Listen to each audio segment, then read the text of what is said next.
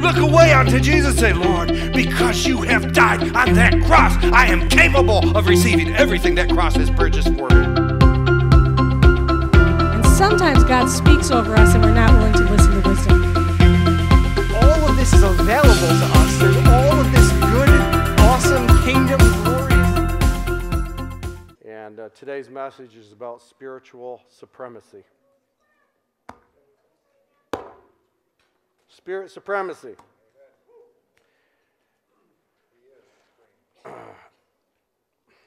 It must be something to walk into a worship service like that for the first time. I remember when I came to Christ, I was at the church I walked into, they were just lifting their hands and it was just maybe a little sway here and there. And I was like, it just about blew my cork. You know, I was like, wow, what is this? And I just was thinking today,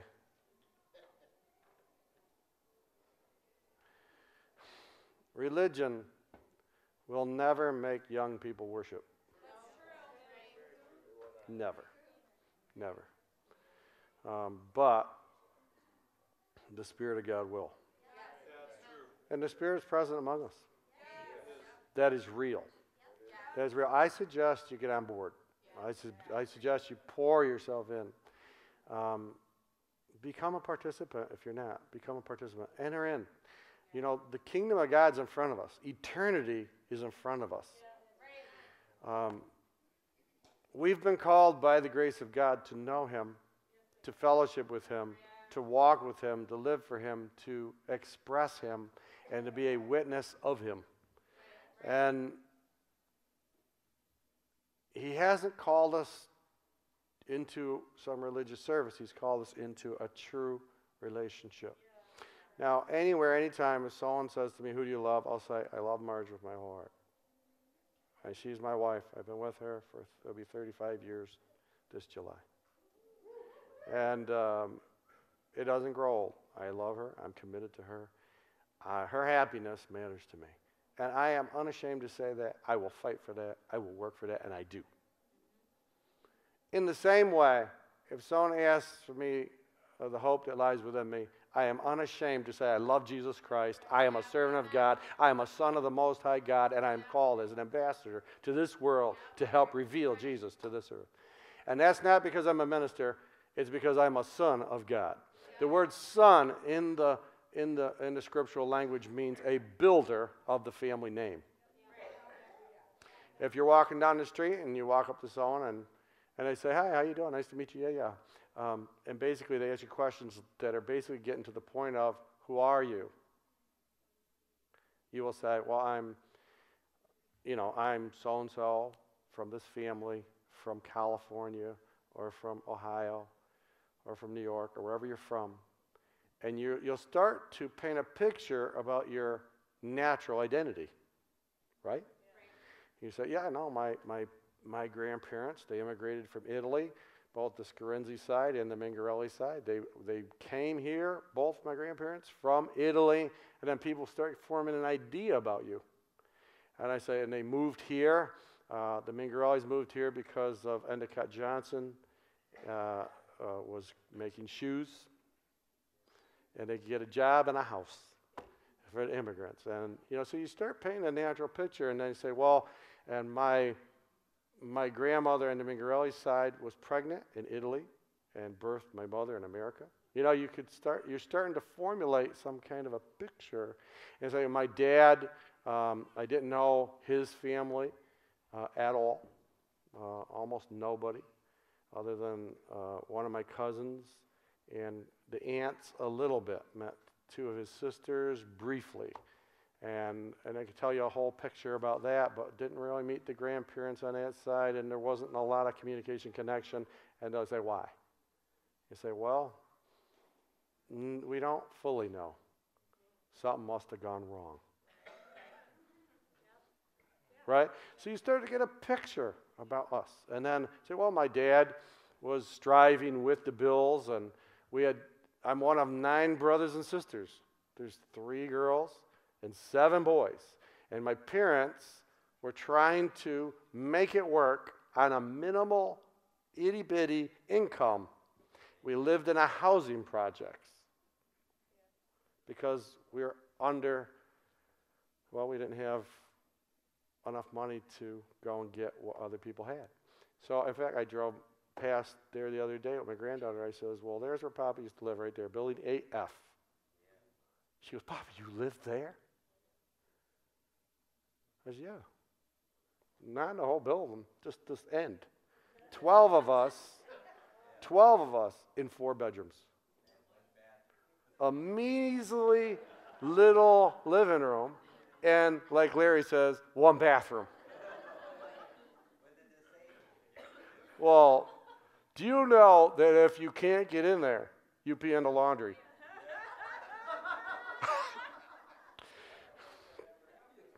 Now, some of them didn't know, but there were emergencies, and little boys will play.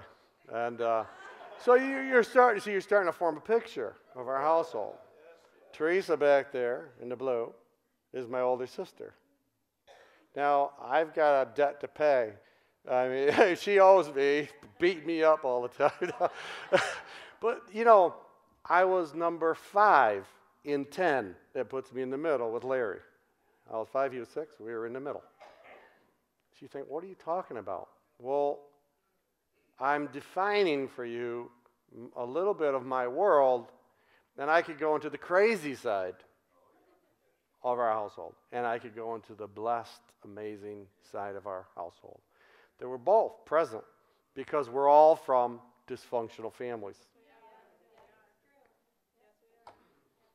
Well, none of us did it exactly right, and we blame nobody for it. So there, you get a little snapshot, but that's all natural. It's important, but it's natural. The but is not to exclude it. It's important. I honored my father and mother. I love them. I honor my brothers and sisters. I love them. My wife and my children are important to me. My son-in-laws are important to me. My grandchildren are important to me. Family matters. Does family matter? Does it matter to God? Yeah, he says honor your father and mother. He talks about in Ephesians chapter 5 how we ought to treat our wives and how wives ought to treat their husbands. God has a plan for all of it. All of it. He didn't leave out the natural and deal with the spiritual. The spiritual created the natural, therefore the natural has to be influenced by the spiritual. If the natural came from the spiritual, then the spiritual must be inquired to know how to operate in the natural. If designers start designing in Detroit and they come out with a new car with no wheels, I would suggest you would consult them about how to operate that vehicle. Because it was in their minds and in their thoughts that the mechanisms, the systems are all put in place to operate that vehicle so that you don't get killed or kill somebody else in the process. So you've got to go back to the creator. You've got to go back to the designer. You've got to go back to the one who made it to understand how it works. Do you know that presently today there are thousands of vehicles in America driving with no driver? I just heard it on the news the other day. They're testing them all over the place. And they're just going all by themselves. They run this test. They've only had like 400 accidents so far. And almost all the accidents they were rear-ended by a human.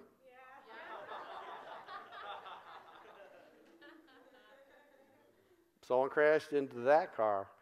But so what they're doing, they're trying to get rid of the driver.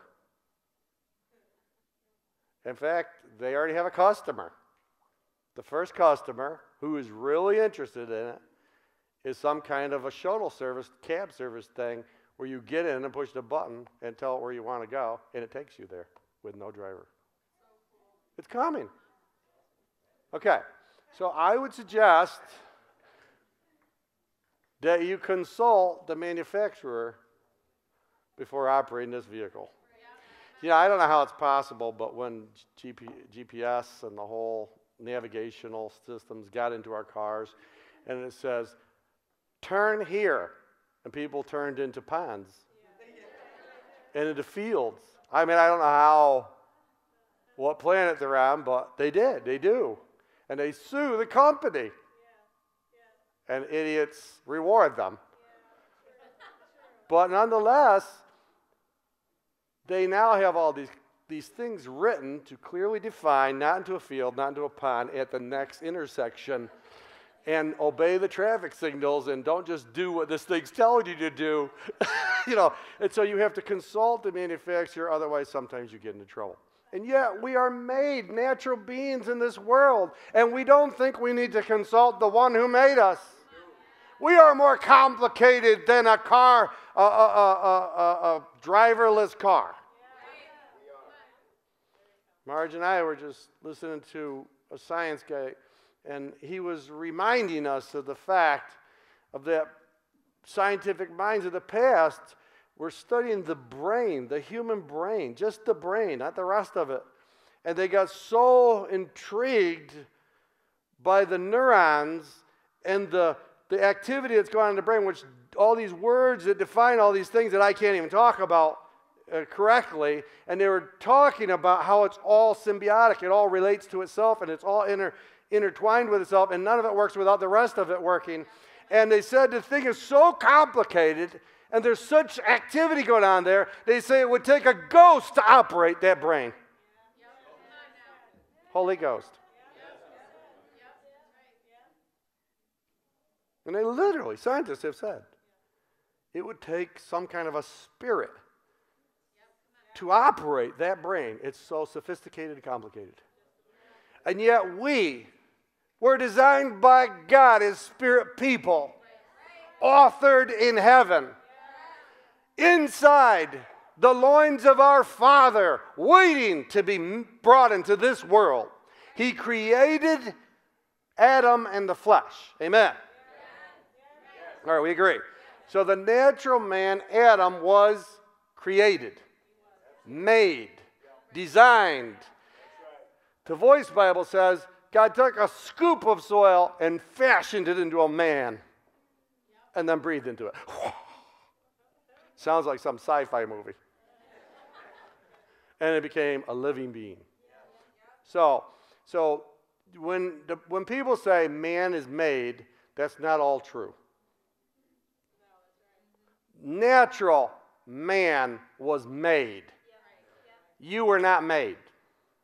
Your natural man was made, formed, fashioned by God. But you are not made. You are out of the loins of God, seed from heaven, sent into a body to exist as a spirit being. You are more than the physical frame that you occupy. Your temple is not your permanent location. Amen. So what you are is not what it appears you are. And I've said this to you before. I'm going to say it again. I love when scientists say things that just they get their minds so blown that they finally come out with these amazing statements. It is amazing, some of the things that they've declared. Like, one of the things Einstein said was, he's talking about the complexity of the human body and the multifaceted design of it, the intricate layers, not just at the surface level, but deep in the fabric of the cellular structure, in the atomic world that operates this sophisticated machinery, he called it. He says, and the fact that somebody would quote me in disproving God, I find offensive.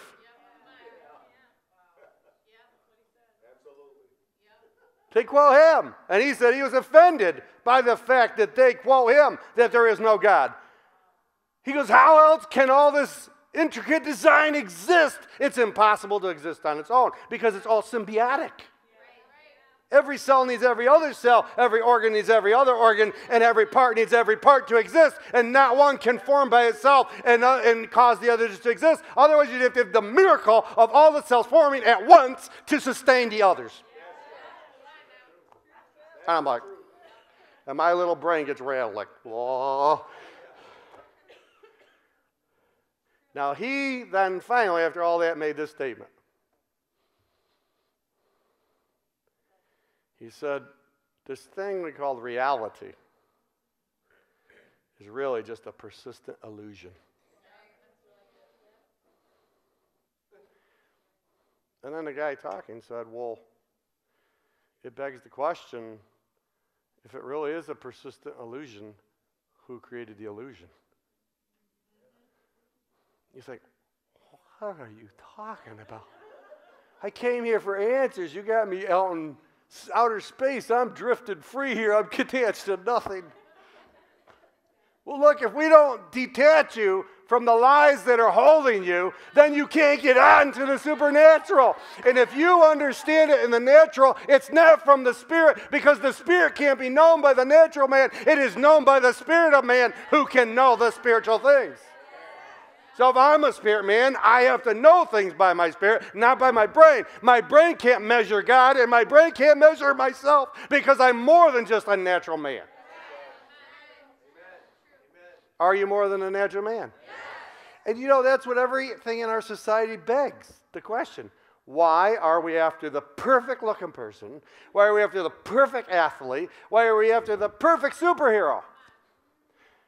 Because within us is the knowledge that it exists.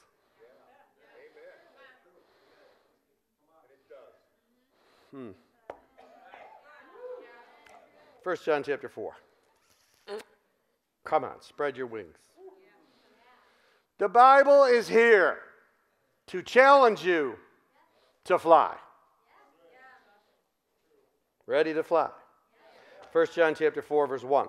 Beloved, that means Christians. Man, Paul would have to rewrite this today.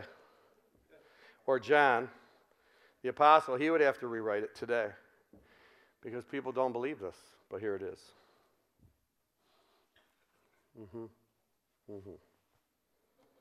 Beloved, do not believe. Do not believe. Can you say, do not believe? Do not believe. I thought we were supposed to believe. Well, we got to believe the right thing. Do not believe every spirit. So every spirit is not to be believed. But test the spirits, whether they are of God. Now, one of the tests you can do on a spirit, because this is not necessarily talking about a demon or an angel, it's talking about people. People. We are a spirit, we have a spirit, and we are one. And so is your neighbor. Don't believe every spirit. So right now, because I'm speaking and I'm standing up here, does not make what I'm saying true. We need to know what God's word says, because he authored life, and he is Detroit of the human race. Except, no, I'm not going to say that. Detroit's a bad example. It's really a failed state.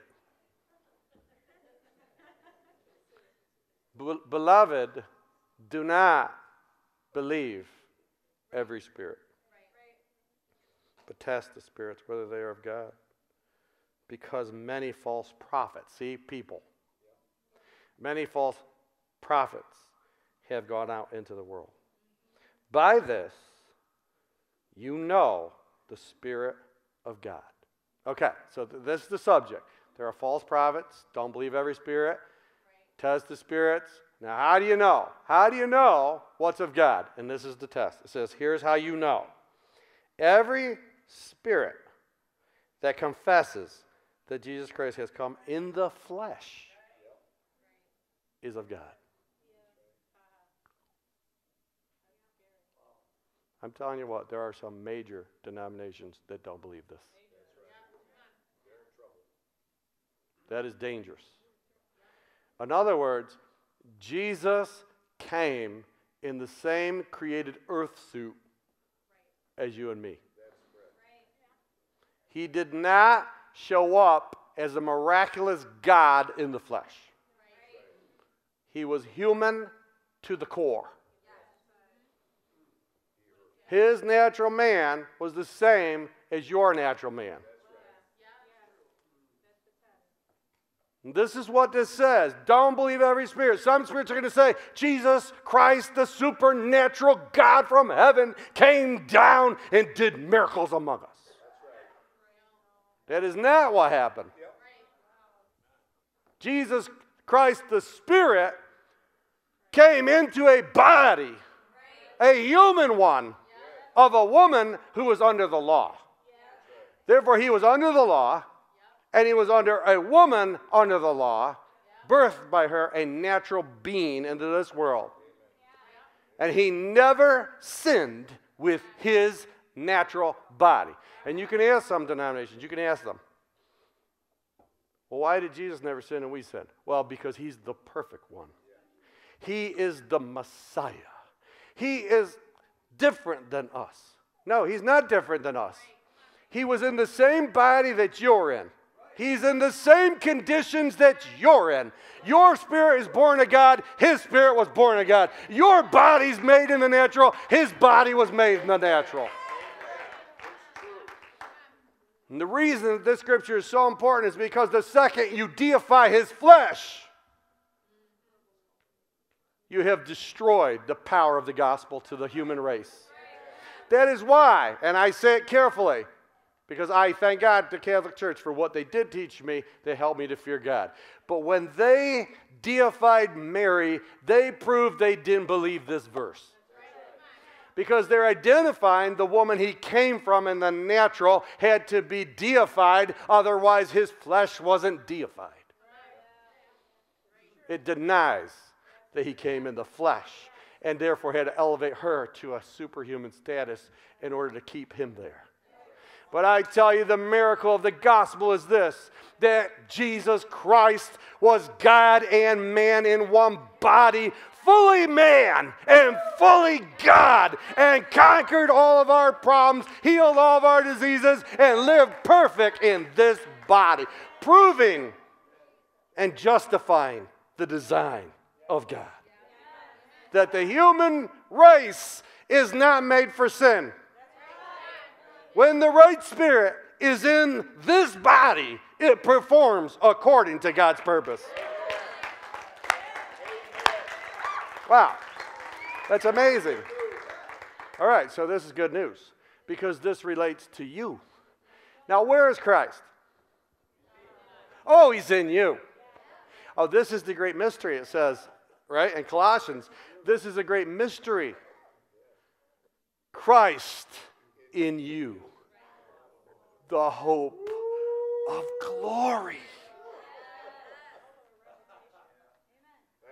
So, Christ was in Jesus, and Christ is in you.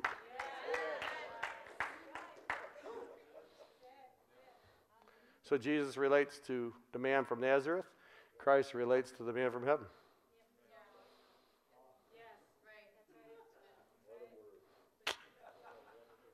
We got work to do. Your neighbors don't know this.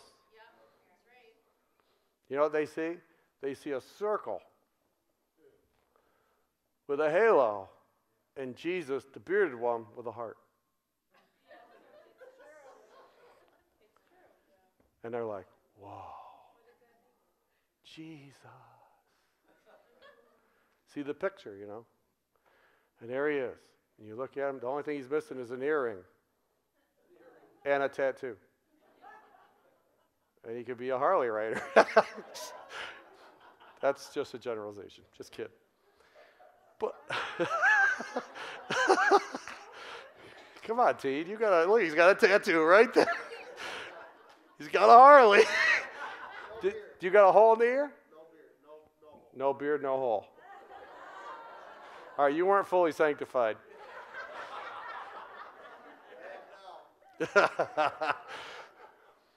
You know, but you look at the pictures, and the pictures tried to create a natural scene of sanctity, perfection. Jesus with a nice body with a loincloth. Except he didn't have one on the cross. He was completely naked. I just suppose what will happen if we start carrying those crosses around.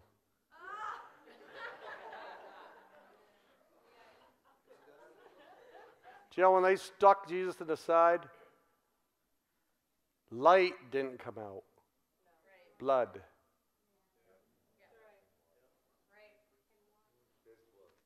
When they beat him, he didn't say, Father. He screamed in pain. He had pain in the body because the body is not immortal. It's human. It bleeds. It hurts. It dies. Now, if he was a real God, you'd poke your spear inside of him, and you would be turned into a stone. You would die. Glory would shoot out and kill you, and he would go on. But because he's a spirit man who's from God, he said, no one takes my life. At one point, he was in the midst of a great crowd, and they came to take him, and it says, in slipping through, they could not find him. What does that mean? Mokhtar stealth haze.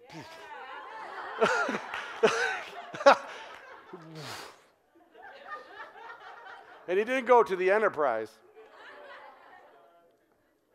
He read the owner's manual and pushed a button and went stealth.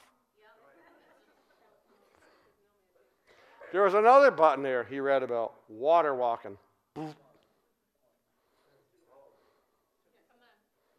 Another one. If you forgive everybody their trespasses, all of yours will be forgiven. You know what I'm saying? All the principles of God are true. And he learned what they were as a young lad and applied them to his life. In a human body, he caused a revolution to occur in the natural realm because he became a porthole for God's glory through his temple, the thing we blame for all of our problems. Now, the very thing you think is causing your grief and your problems is the very thing God wants to flow through. So it says, verse 2. 1 John chapter 4, verse 2. By this you shall know the Spirit of God. Every spirit that confesses that Jesus Christ came in the flesh is of God. And every spirit that does not confess that Jesus Christ came in the flesh is not of God. And this is the spirit of Antichrist. There's no such thing as an Antichrist. There's no person Antichrist. It's a spirit. It's a defiling spirit. It's a spirit that's sent out, and its purpose is to get into the details and twist this gospel into something God's all supernatural and you're just all human. He's perfect and you're sinful. You're wicked and he's glorious. Now come to the altar and repent. See, that's what it's for. It's to create a condition where we are ever weak, ever repenting, and ever feeling lousy about what we are, but glory to God, he's merciful. The devil is quite happy to give you religion. He prefers religion over no religion. Because then you have preconceived ideas, they get built up in your soul through religion, and eventually when God talks to you, you can't even hear him. And your traditions negate the very word of God because you're locked into the tradition of it all. It's just like Christians about Christmas and Easter and everything else. I celebrate. We have fun with the kids. We do all this stuff. Listen, I'm not in bondage to anything. But I tell you, Christmas has nothing to do with Jesus. And Easter has nothing to do with God. These are wicked pagan holidays. That's all they are. They married. Religion was the marriage of political things with the culture of that society in Rome. They put them together, and they created all these mythical things. And now, what do? We curtsy. It's Christmas. We need to talk about Jesus and how he was born. He was born into this world. All right, so we do.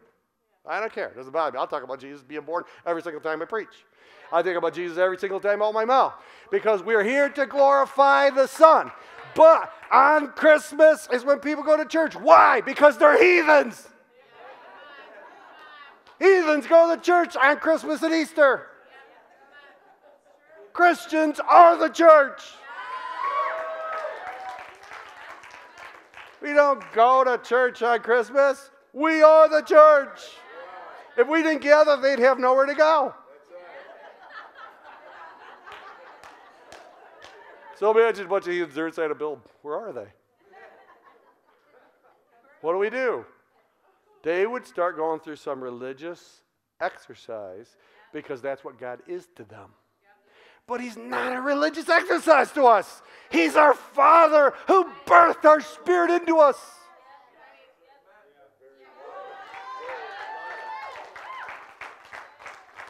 This thing has been taken hostage. But now you know. You think, well, why do we go to church? Because you didn't know this before you came. And then the next time you come, you think, well, gee, I'm going to consider worshiping God because that was amazing learning that about God. And then next time you're like, well, all right, God, and maybe even in the car on the ride home, you're like, oh, Lord, I just want to worship you. Hallelujah. That wasn't so bad. Are you there? Oh, God, if you're real, show yourself to me. And then I'm telling you, you start calling out to the living God, he comes. And then the religious become infused with God. It's spirit supremacy. All right, we got to get going. Quit holding me up. Lord, I got one scripture. Ow. Romans 7. Now, you got to hang with me quick through this. I'm not going to take much time. Maybe I'll call Mike Teed up here to preach this. Romans 7, 1. All right, ready? Verse 1. Or do you not know, brethren, for I speak to those who know the law, that the law has a dominion over a man as long as he lives. So the law has dominion over a man as long as he lives. For the woman who has a husband is bound by the law to her husband, as long as he lives. But if her husband dies, she is loosed from the law of her husband. Can you say of her husband? Okay, can you say the law of the husband? So there's the law of the husband. You can find this in Leviticus. Leviticus has all these laws and rules are there. And the book of Leviticus is the law of the husband. All right, so the law of the husband declares that as long as a man lives, his wife is under his dominion. Now, not many women want to live under a husband under the law. Now, I thank God for the liberation of women from the brutality of a system like that. However, it's real. And I want you to know this. God said to me the other day, the basis of marriage is submission of a woman to her husband. I was like, what? I said, I don't even preach it like that. He just said it to me. I was working. He says, without that, he was like rebuking me. He says, without that, there is no marriage. And I was like, yes, Lord, you're always right. Explain.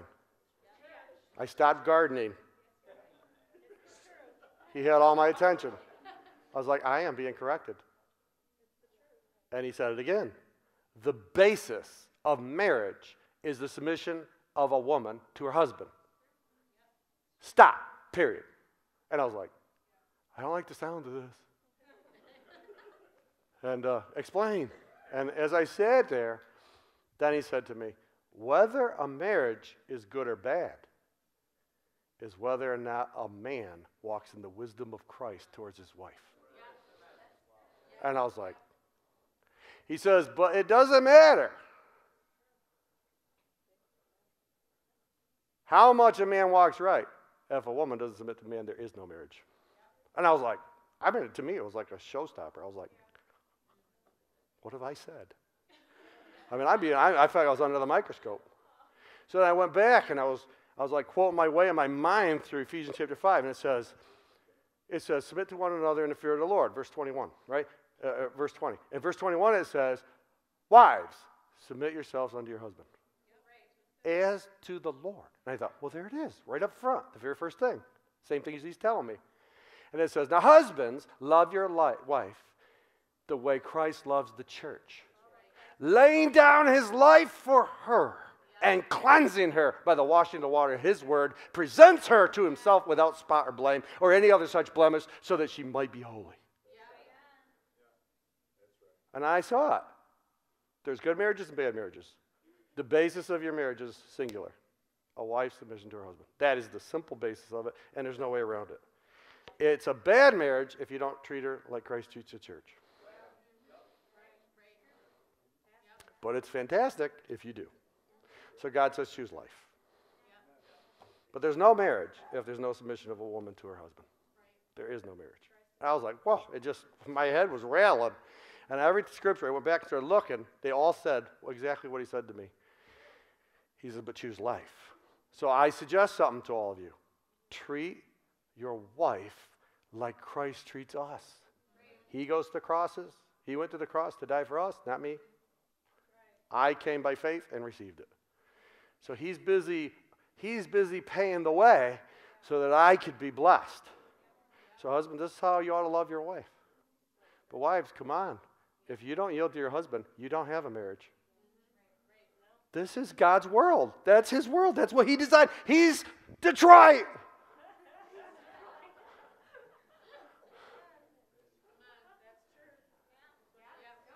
So you can read in 1 Peter chapter 3. I'm going off just a little bit, but I want you to know. It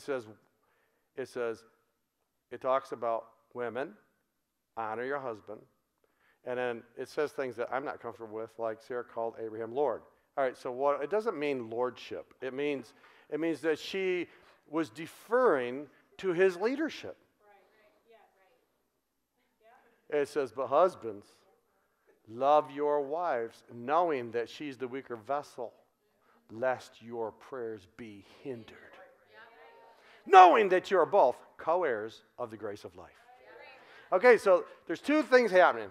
One is the natural is addressed, the submission and the love from a husband to his wife. And the other is co-heirs of the grace of life. One's spiritual, one's natural.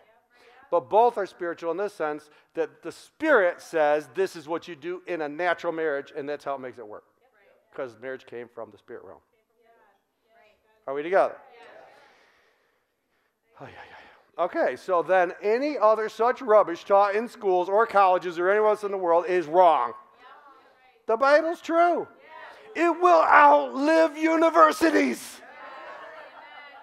Do you know whole nations that used to speak against God's word are gone, and the word remains?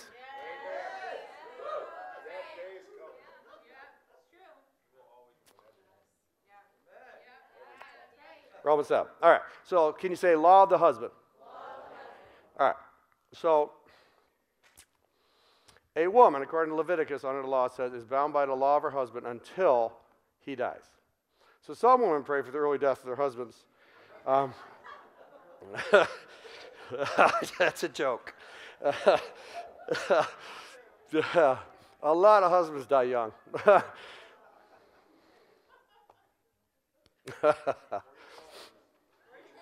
If your wife is praying for you to live, that's a good sign.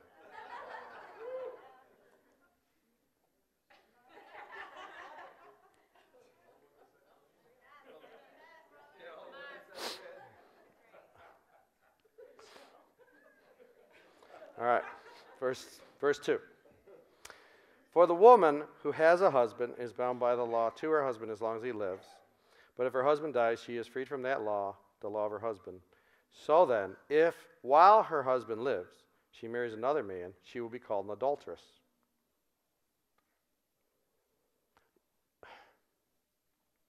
I'm not going there. There's so much to say. But if her husband dies, she is free. That's not a good husband. From that law.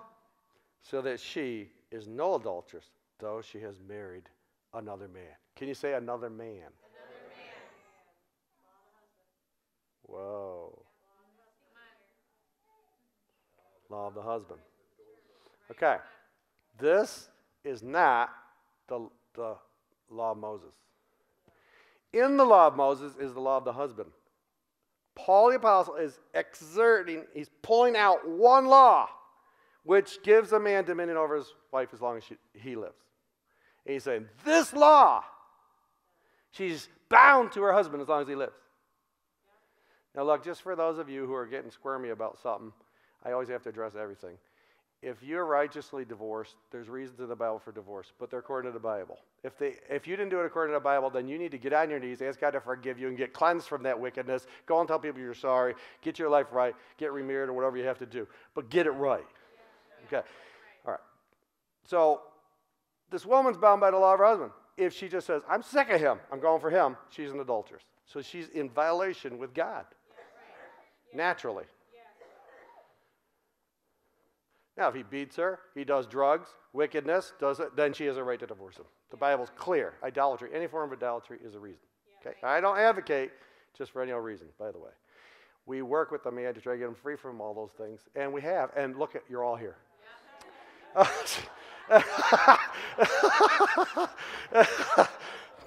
Starting with me.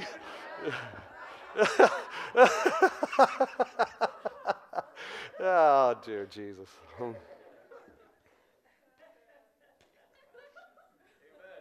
Okay, so this thing then is about a husband. So he's saying now, if her husband dies, she's free to marry another man.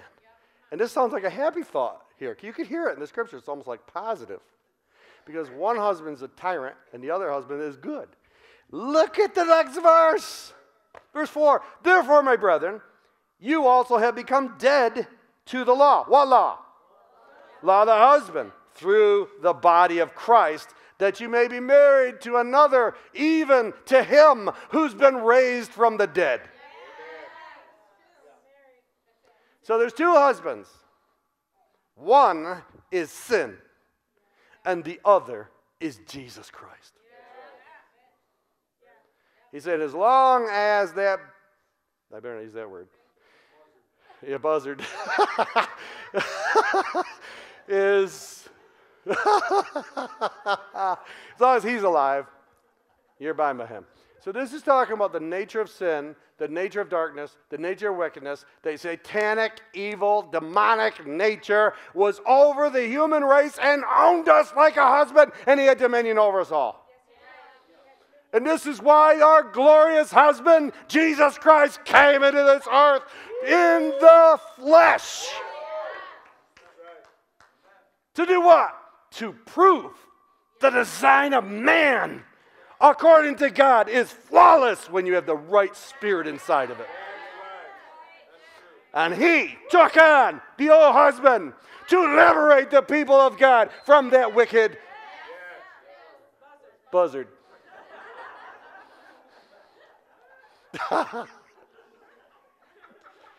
Isn't it awesome? Isn't God awesome? So you say, yeah, but when did the devil die? He didn't die. Jesus killed you.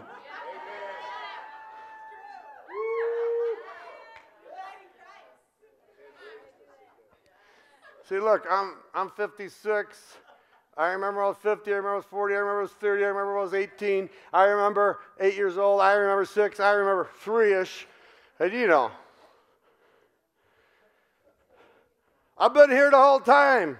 What are you talking about, I died? No, we're not talking about the natural man. Because the spiritual husband was in union with us spiritually, darkening our spirit man, cutting us off from God. But when it pleased the Father, he sent his Son, born of a woman, born under the law, to redeem those who are all their lifetime subject to bondage. To redeem them out from under the law and to bring them back to God. This is the greatest superhero story ever.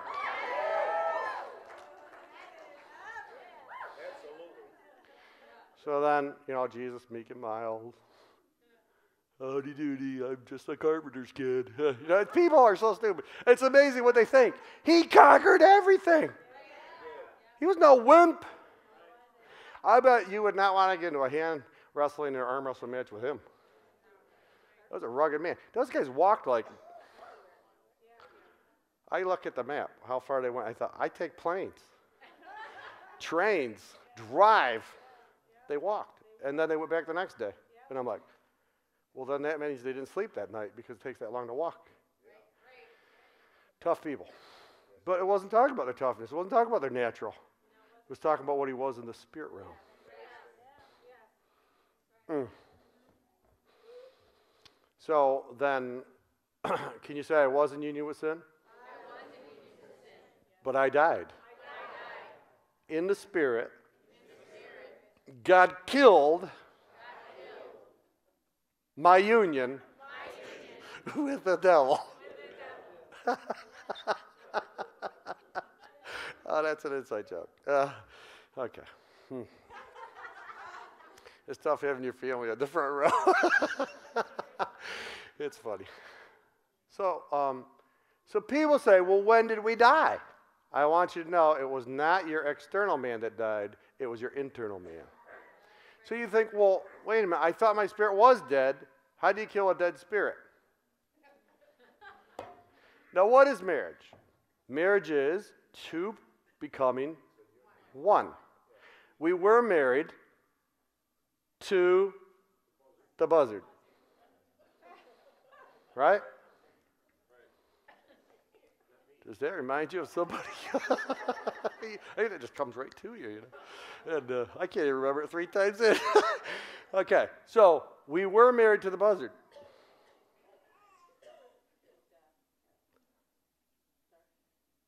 What does that mean? That means in the spirit, you were in union with sin. For this purpose was the Son of God manifest, to destroy the works of the evil one. Jesus didn't come to fight a devil in the flesh. He came to destroy a union he shared with the human race. And on his way in the flesh, he cast out the sickness and disease and the problems and everything that union caused in this world, and showed that a man filled with the Spirit is an authority over the human race. He who has the word rules.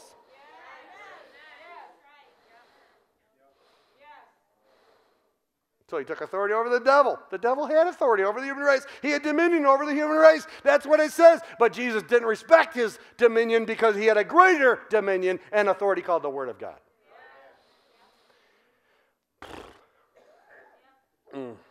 Praise the Lord. Praise the Lord.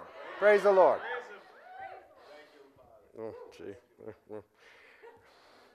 All right, Romans 8. And verse 2. For the law of the Spirit of life in Christ Jesus. Okay, so here's Jesus walking the earth, and he's got a law inside of him. It's called the Spirit of life. For the law of the Spirit of life in Christ Jesus has made me free from the law of the buzzard. See, because you keep inserting action to the word S-I-N, because you've been indoctrinated by religion to believe what it's not, that's not what sin is. Sin is not the action. Sin is a nature. Sin is a spirit. Sin is a deception. And when you're deceived, you sin. The way you get free from sin is not through repentance. The way you get free from sin is through revelation. When I'm revelated, it has no chance. When I'm dumb,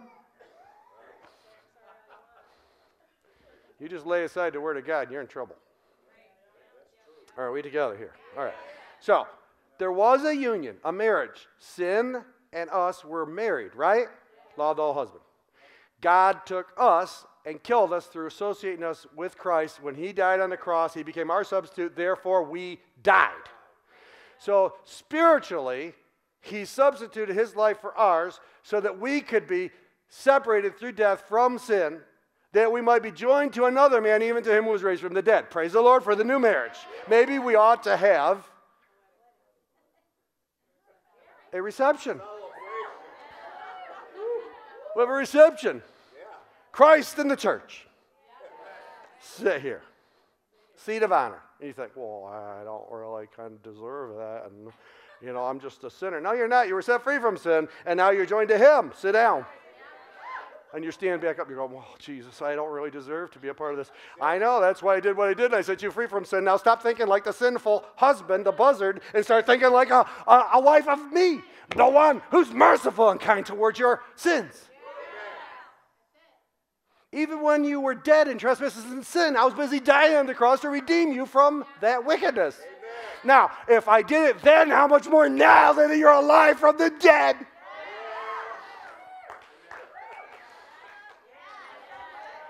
Don't cast away your confidence. It has great reward.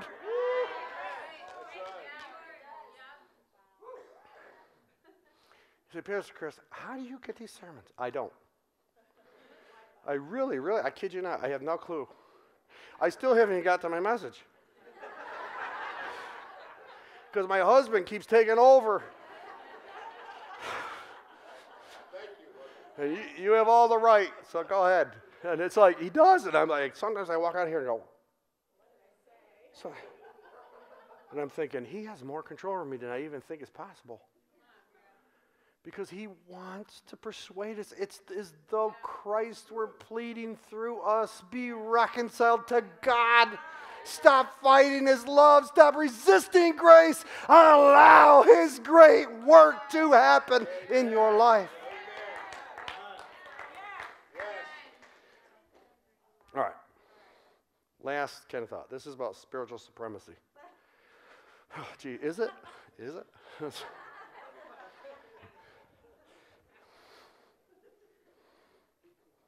This is like crazy. Romans 8, it says, verse 2, for the law of the Spirit of life in Christ Jesus has made me free from the law of sin and death. Has? Past tense. Are you going to be free from sin? No. No, you will not be free from sin. You are. The deception is that you're not. Because sin is not an action. Sin is a nature. It's a spirit. Every time you start to go after sin, you're going after a spirit. And you begin to fellowship with a lie about who you are. Because what it does is, if you be the Son of God. It questions whether you are. Turn these stones to bread. So we start praying for someone and praying for someone, and they don't get healed, and we go, oh man, we must not be sons of God. Well, you started off knowing you weren't going to get healing, because you weren't thinking like a son, and then when you confirmed it, the devil confirms it, then you walk away thinking, well, I must not be what God says I am. Imagine Jesus. Let's just picture him. This blind guy comes up to Jesus. Jesus, my sight. He's blind. So then the blind guy comes up, and it says Jesus laid hands on him and prayed for his eyes. And then the guy opens his eyes, and he goes, people are long like trees. Jesus could have went, oh no, I'm not a son. I didn't get it done right. Think, what's up, Jesus? Do you have a bad day? Maybe the latrine was busy that day, and he didn't get a shower, and maybe he slept in the desert, and maybe he didn't have enough sleep that night or whatever, and he just didn't quite get the guy healed. The guy now he's seeing people long like trees, so his vision is distorted. And Jesus could have gone back to the Father and said, Father, what's wrong with me? He didn't do that. He laid his hands on him again. Why? Because I am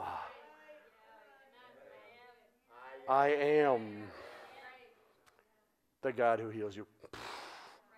And he released the healing, and then the guy saw correct. You see, when you don't doubt what you're called to be, you don't put up with anything that resists it.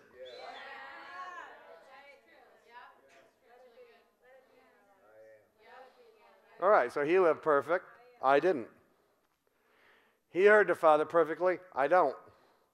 He walked extraordinarily. I didn't.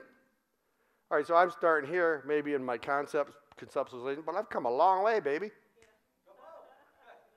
The buzzard is getting further and further away from when I had union with him.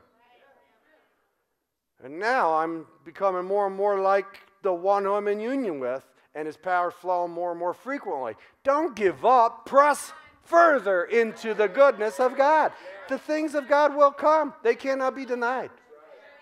All right, so it says in 1 Thessalonians 5:23, it says, my prayer to God is that you might be sanctified fully, spirit, soul, and body. Can you say, I want to be sanctified. Completely. Spirit, soul, and body.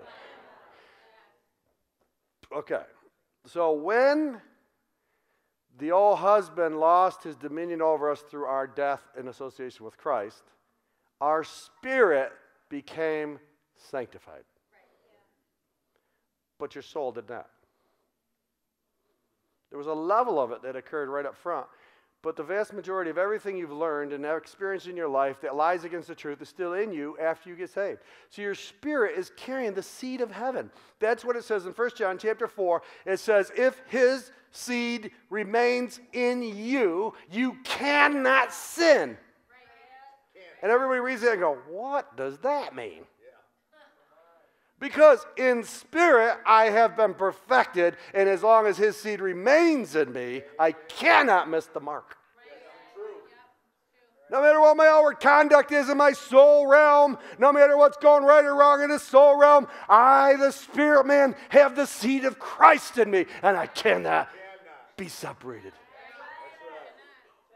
I can choose against it, but nobody can take it from me. Okay, that's powerful. So salvation does not mean you're thinking right.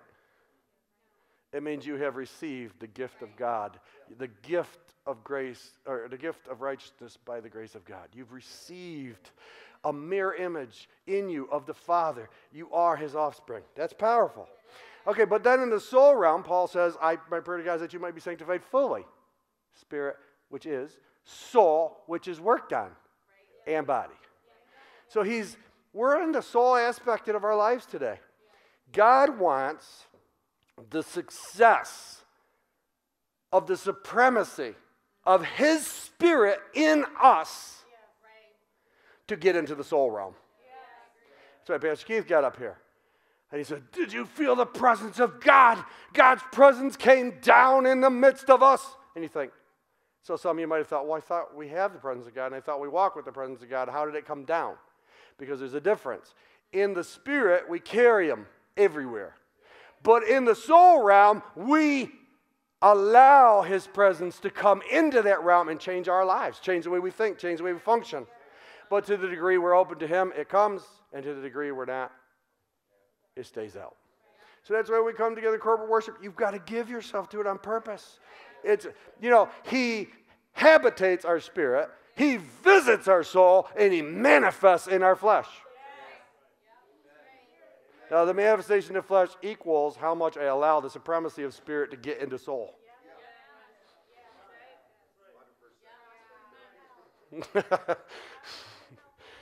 No, it's not complicated. He is in the temple, your spirit, inside of us. We are the temple of God. We carry the presence of God in us. I'm going to have to stop there.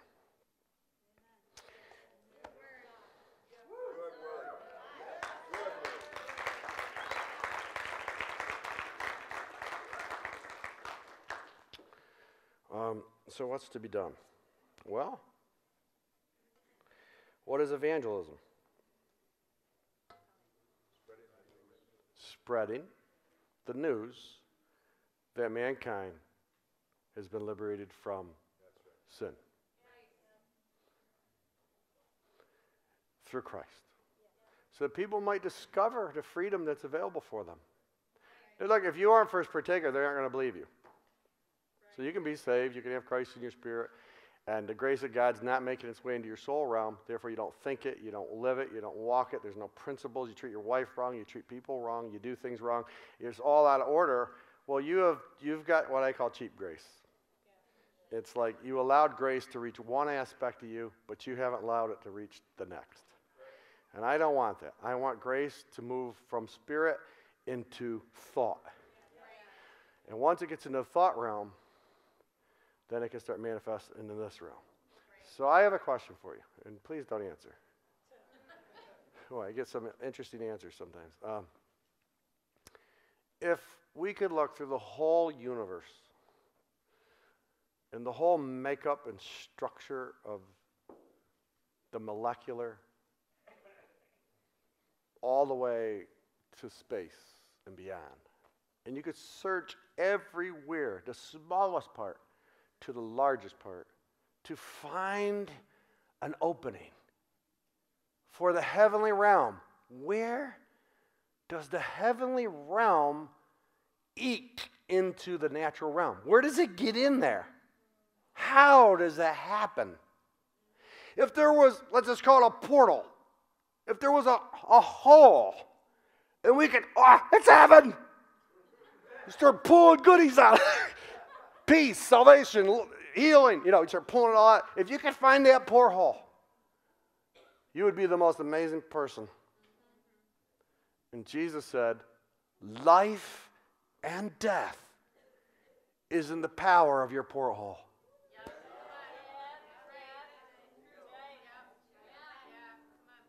Uh-oh. Maybe it's a pie hole. Well, it's time to get that buzzer stop talking. Shut him up. Demons have to have permission to speak in this world. Same's true for the angels. They come through the sons of God. And every once in a while, because God has no one else, they speak through donkeys.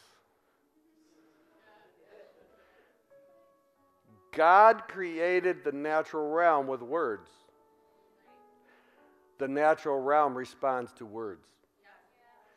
The portal of heaven is the words that come out of your mouth. It's amazing if you raise a child and speak only blessing over them. Never say you're rotten, you're disobedient, even while they're doing it. But you declare to them what they are, they become obedient children. They become prosperous children.